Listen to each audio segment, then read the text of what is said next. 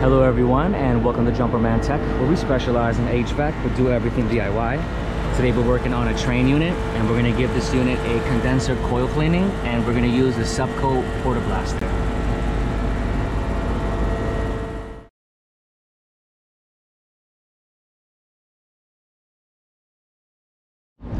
So I took off the covers. This is for the high side. That's the low side. That's your evaporator coil. Here's your condenser coil. That's always next to your compressor. I'm gonna start off by getting a little more access here, just so maybe we can get our wand for the cleaning machine and just get the inside of that coil a little better. So I'm gonna take off this plate here. You know, we can clean like that, and yeah. So there's no outlets nearby, so here's our disconnect, and this is a 3-phase unit, so here's our 3 phases. So what I did is actually I just cut up an extension cord and you follow it up here. I disconnected the 3 phases coming into the contactor. I took one of the legs, so we have 115 volts here, put it to the black wire on my cord, and then the white wire I just grounded it right here to metal, and now we have a 115 volt circuit to power this up, and we're not sending power inside this unit at all. So there's our power source. All right, we just turned the power on.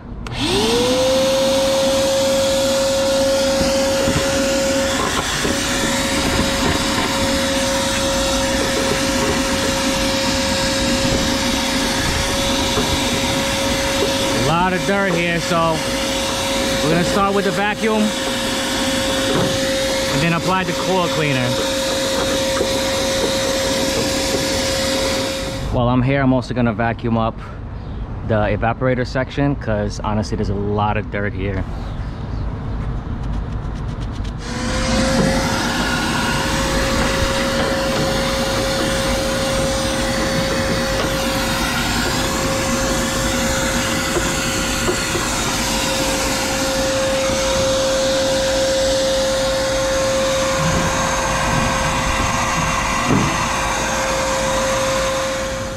Okay, so we finished vacuuming, and we're gonna mix the condenser coil cleaner with the water inside this tank here so we can apply it on our condenser coil. And if you read the instructions, we have a dilution chart, and for the outdoor coil it said if it's a light soil, if it's slightly dirty, you use 1 part Nu-Brite, which is this, and 8 parts water. Medium soil, 1 part Nu-Brite with 6 parts of water. Nu-Brite, I meant Nu-Brite. So then if it's a heavy soil, 1 part Nu-Brite and 4 parts water. So I got this filled up 3/4 of a way with water, and the rest I'm gonna fill up with this, because honestly this is quite dirty and we're running on high head pressure.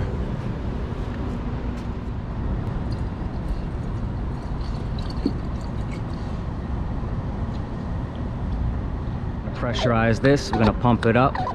Pump it up, pump, jam, get your body jumping. So, ooh, all right, it's a lot of pressure in there already. So we're gonna use this for the condenser, and I'm really only here for the condenser, but I'm gonna do them a little justice. This is an evaporator coil cleaner. It foams, and apparently you don't need to rinse it, but I like to rinse it anyways because we're in a very easy area. The evaporator coil is usually indoors, and it's really hard to really clean up.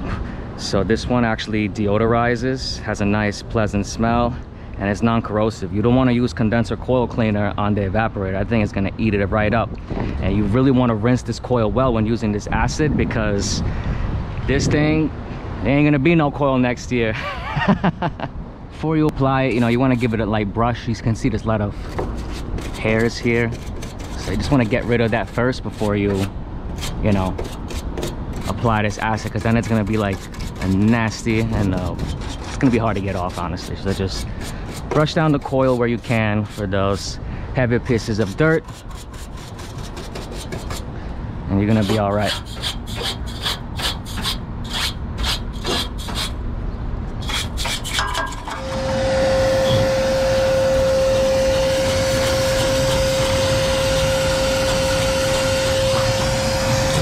Before applying this acid, wear gloves, and if you can, even cover your arms. But honestly, it's 97 degrees out right now, and I just can't bear to wear something long sleeves. And cover your eyes. This acid is no joke. So let's get these on,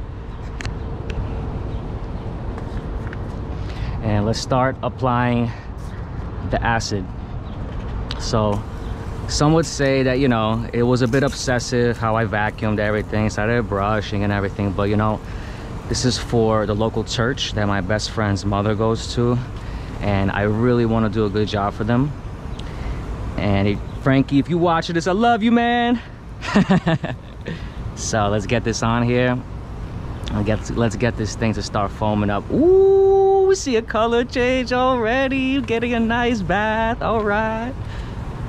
So I'm gonna apply this on the inside and out. Honestly, it's really important to get the inside of that coil.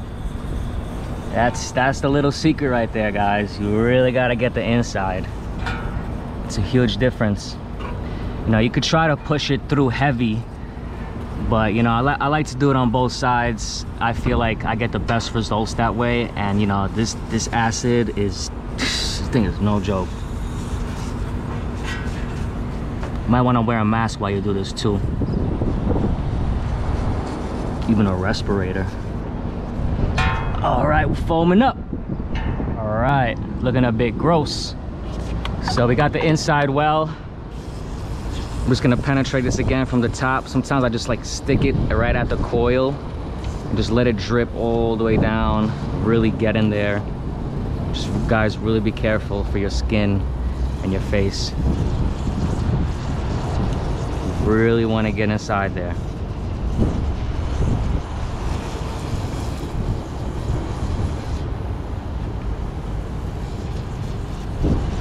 Yep, now that thing is foamy. You could just see literally dirt coming right out of this thing.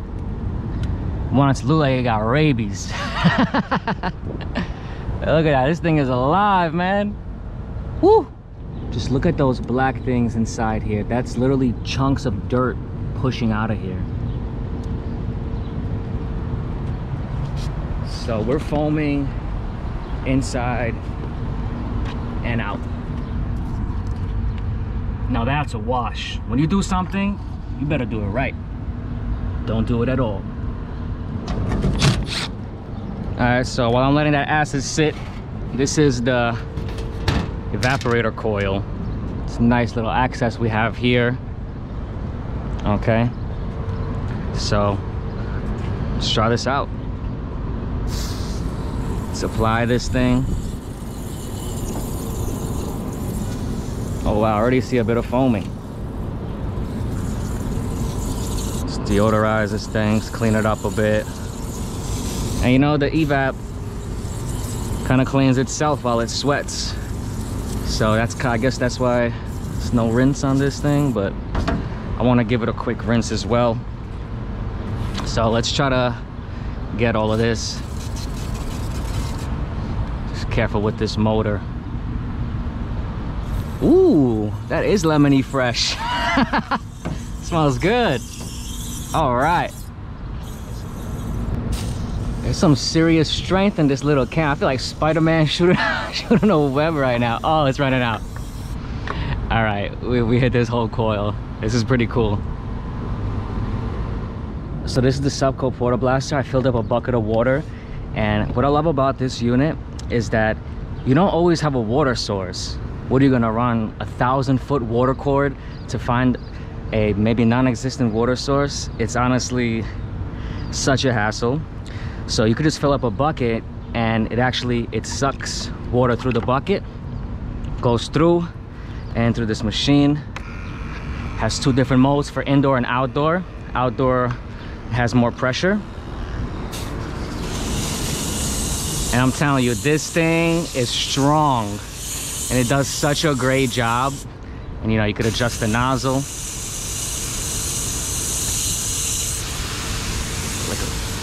You know what I mean? Like, this thing is so good. It does such a great job. Not to mention, it's insanely light.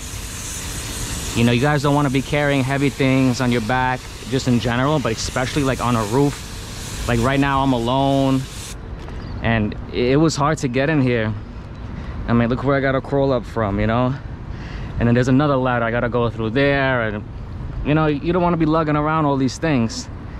This thing is just fantastic. So pretty much we're just gonna rinse this coil off. I like to follow the fins, and what's good about this is that it's the perfect amount of pressure where you're not gonna bend your fins, you know? A lot of, even if you go crossways, look, we're not bending anything, and it just such a great job. Definitely recommend it.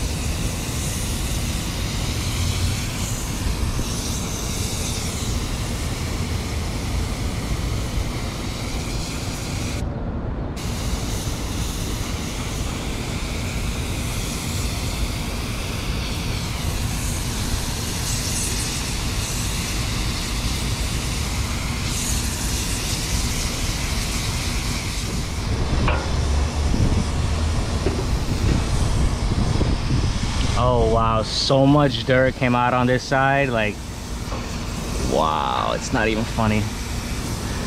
I'm gonna do a little, it's great how you can adjust this so you can get this from afar, and it does such a great job. When a lot of water accumulates here, I'm gonna see if there's a place for it to drain. It should be. I mean, this is an outdoor unit, it's meant to get rained on, like it's no big deal. But you know, like a little tip is that you can drill some holes on the bottom, just help it, you know, drain. Drill a couple holes, you'll be all right. So we're just pretty much gonna rinse this off, and yeah, it's a great job. All right, so we hit it with 2 full buckets, 5-gallon buckets, and got another full one here, and let's hit this evap coil. You can literally see the color changing. Wow, that's all dirt, guys. That is all dirt. Whoa. Hey, that coil cleaner is pretty good, and you know, it's self-rinsing, but honestly I like to give this thing a hit, and I think this is making a big difference. Get a decent amount of pressure to, you know, knock that all out. Wow, that's huge, guys. That's great. Love it. So let's just wash this up real quick and close everything up. Guys, look at that condensate pan. It's nothing but dirt came out of there. Wow, that was a huge difference. Shooting this backwards. Whoa, oh. Definitely cleared out that drain. It's flowing way better right now. Ugh. Coming down. I still want to clean out that condensate pan. A lot of dirt. Make sure it comes out on this end. And in the end, I'm gonna blow this out backwards again.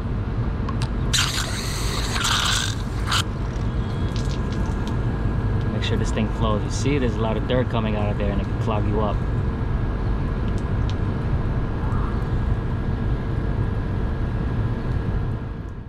There's a lot of dirt inside there right now that came out of the coil. I'm just gonna vacuum it up just because that's gonna get stuck there, but wow, it is insane how much dirt is right there. I'll try to get a picture.